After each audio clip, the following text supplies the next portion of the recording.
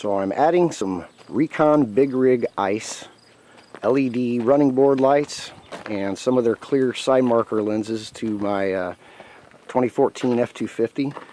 I don't know if it's just out of spite or what, but for some reason, a couple weeks after I bought my truck, the guy down the road went and bought the same one. Anyway, so let me show you my problems here. So if I open the door, the courtesy lights on the Big Rig Ices light up like they're supposed to, and you know, nothing really happens with the side marker lenses. If I turn the parking lights on, then I get the parking lights there, or the running board lights, you know. However, the side markers just continually scan. So let me show you how I installed this and how I caused the problem for myself. I've got the Big Rig Ices just taped in place for now, and I've got the running board and turn signal lights routed up through a grommet on both the driver's and passenger side, right in the floor there, right like under the driver's feet. And I routed the other one back here right down the frame rail, and came out here to a factory installed connector that is for puddle lights. So it's specifically for running board lights.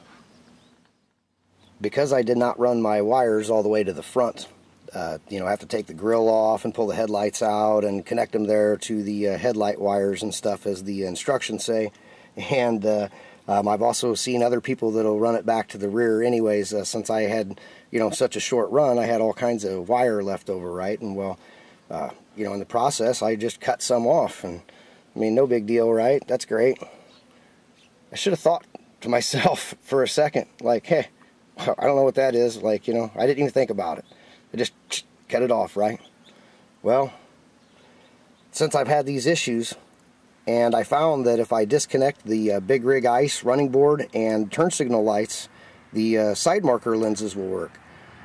And for the last couple of days, my gut's been telling me, Matt, all that needs is a diode. And I even poked around all my electronic stuff and dug through all my stuff that I have here at home from work, and I couldn't find any.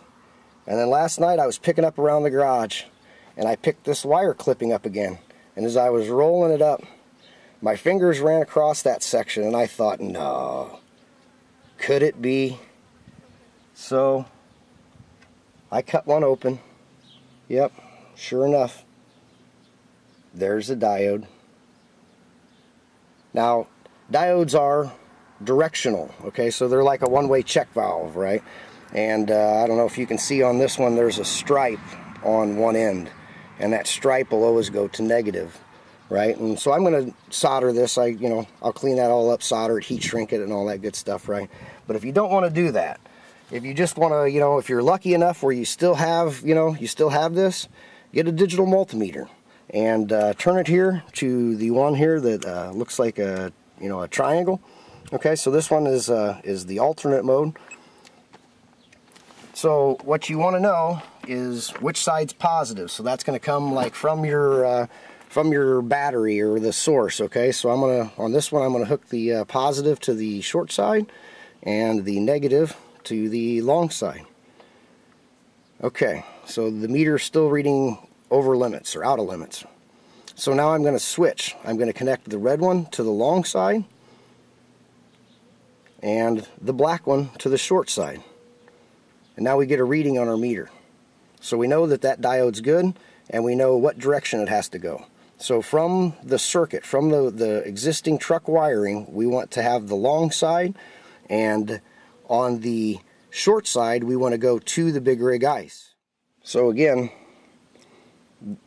it's hard to see, but the diode has one side that's coated white, or, you know, is striped, right? And so that side is going to go to the Big Rig Ice. And I also want to say that you don't have to have a $300 fluke multimeter. I looked, in, like, you know, the $10 version that you can get at your local Home Depot or Menards or Lowe's or whatever, right? Like, they also had a diode check. Now, you know, you got to be careful of leads. Always check your leads too. Multimeter leads are notorious for failing and giving false readings. So over here on the passenger side, underneath the dash, behind the right side kick panel, is the body control module. And this is where all the wiring for like the headlights and all that kind of stuff goes. So this is the connection to the right side turn signal. That is a green wire with an orange stripe. And so that comes down here to the red wire. This is my fix. This is the running board circuit. So the running board circuit for both sides is going to be a yellow wire with a green stripe. And you'll tie the yellow wire from the Big Rig Ice into that. And there's my my fix on the yellow wire. While I had this apart, I also wanted to show how the wire runs underneath. You just kind of pull the carpet back, and you can see the grommet, and you just make a little slit. I just took a utility knife and just made a little slit, and then ran my wire up and in and down and back in the cable tray. So over here on the driver's side, that grommet's in about the same location. I routed the wires over here inside behind the kick panel, brought them down into this wire tray. Here's the yellow and green wire that's connected to the yellow wire from our Big Rig Ice. This is our running lights. Here is the connection for the left side turn signal.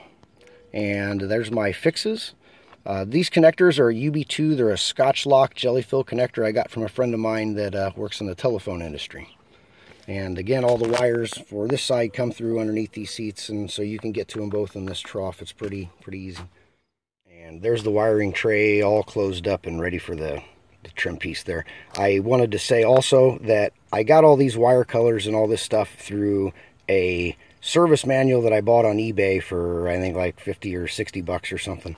So if you can't find your wires, maybe you could do the same thing. I also got the running board lights mounted.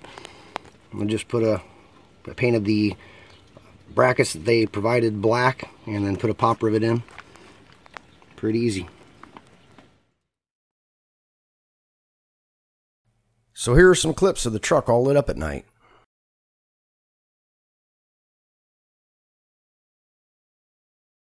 I like how bright the clear side mirror lenses are, but the consensus of the young 20-something truck guys at my local watering hole is that it'd be cooler if the side lenses were amber. And I agree with them.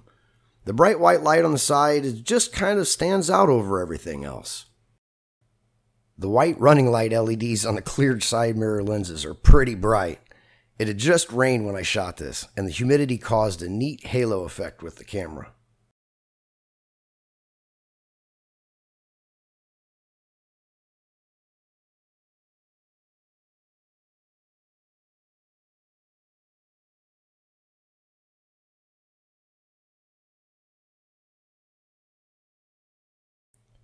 Here's a good example of the strobe effect when the side mirror lenses are scanning while the turn signals are on. About every third blink, the clear lights blink on for a fraction of a second before the scanning resumes. Well, I hope you found something in this video helpful, and don't make the same mistakes that I did. If you don't cut off the wires, this should be a project you can complete in an afternoon. I think that this was a pretty cost-effective way to dress the truck up a bit, make it a little more visible, and help it stand out from the guy down the road's truck. Thanks for watching. Have a good day.